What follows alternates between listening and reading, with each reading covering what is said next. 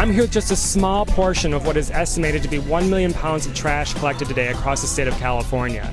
We're here at the Santa Monica Pier for the 24th annual Coastal Cleanup Day.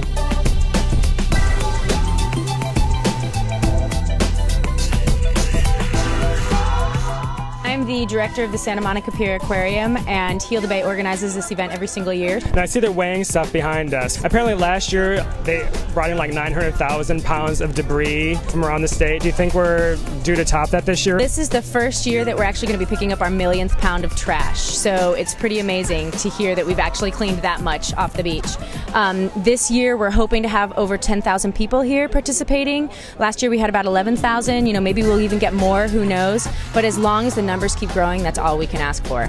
What's the biggest contributor, you think, to waste in the state of California, or in the world for that matter? Plastics. Plastics. Plastics are everywhere. There are countries who have banned the plastic bag, and I think that's the next step for us. I mean, there are places in Africa who have done that. Ireland has done it.